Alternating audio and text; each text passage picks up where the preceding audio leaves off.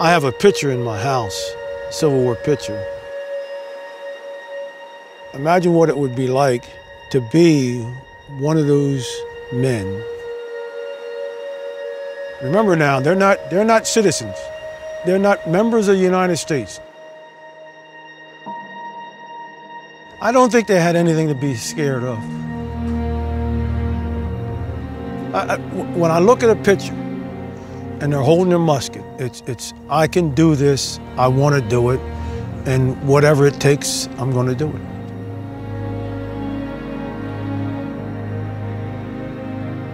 Here at New Market Heights, the U.S. colored troops proved themselves. Beyond a shadow of a doubt, they proved themselves.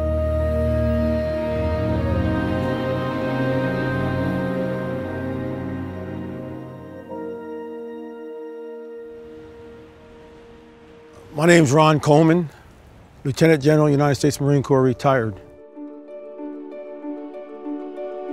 I enlisted in the United States Navy, got sent to Vietnam, taught school for a year, and then decided I wanted more out of life. I joined the Marine Corps. Spent time in Korea, the Philippines. My time in Haiti was my favorite.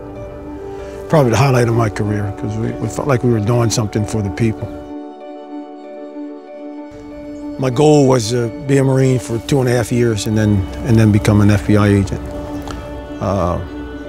I stayed in 35 years. God puts you where He wants you, when He wants you. That's what my lot in life was. I feel a connection to all the soldiers that came before me. Tuskegee Airmen, the Buffalo Soldiers, the Montford Point Marines. There's nothing special about me that wasn't special about anybody else. We're at a Confederate position, Fort Harrison, outside of Richmond, Virginia. Imagine this, having to fight up this hill. You have Confederates shooting at you. Retreat's not in your vocabulary. All you're going to do is keep advancing and keep advancing. If you get to the top of the hill, then you have to fight over the hill. This is as intense as you'd ever want it to be. That's war.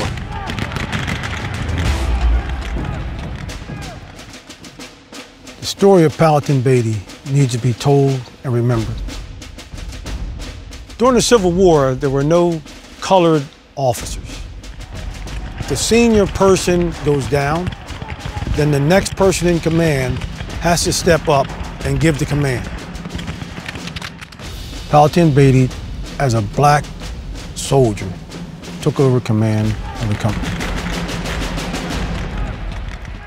Of Company G's 8 officers and 83 enlisted men, only 16 enlisted men, including Beatty, survived the attack unwounded, which successfully drove the Confederates from their positions.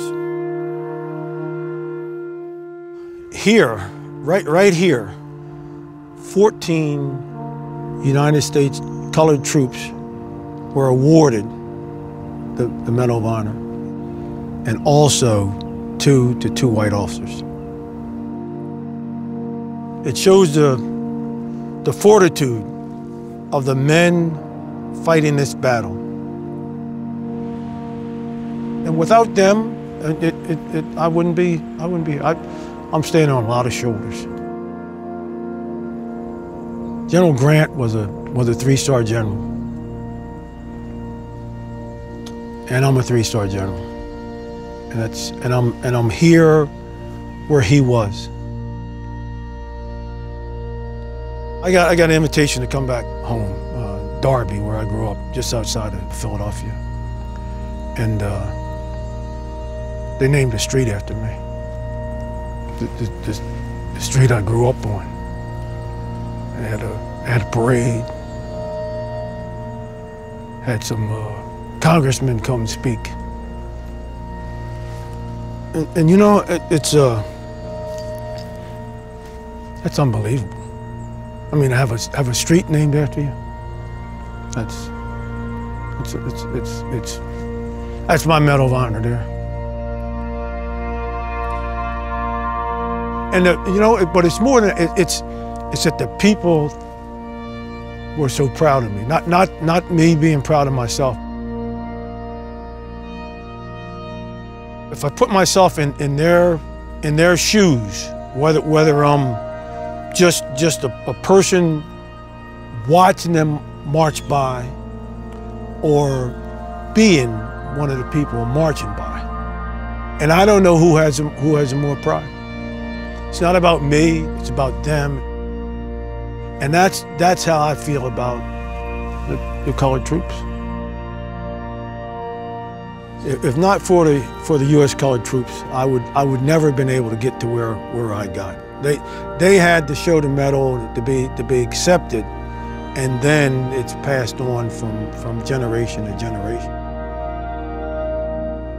I think it's extremely important that we continue to preserve our battlefields.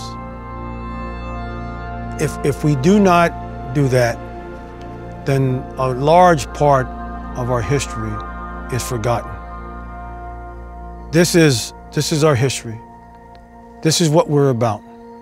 We need to take care and continue to preserve our national battlefields.